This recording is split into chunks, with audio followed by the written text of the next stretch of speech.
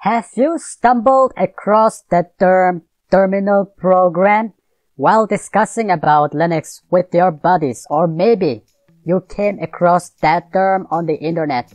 Either way, and you are curious to know what a terminal is in the realm of Linux. Hello there, I'm Lou. Welcome to Linux at Home channel, where you get the best benefit out of your Linux box. Want to stay up to date with me? Subscribe to my channel. A terminal program is a command line interface where you type in some job or command for your computer to carry out one or more tasks.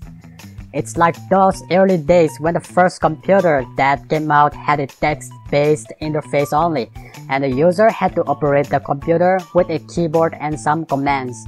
There was no such thing as mouse nor graphical user interface, or GUI.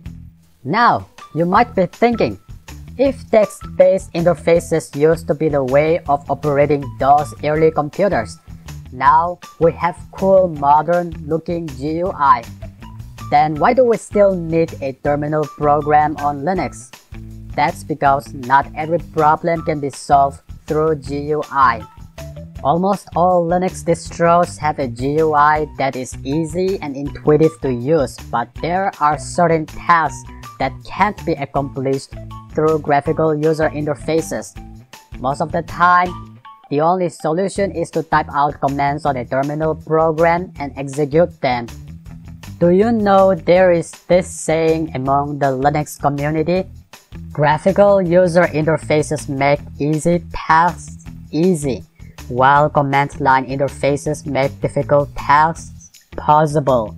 So, the next time you come across a situation where you need to actually use the terminal program, friends, crack those knuckles and enjoy hacking.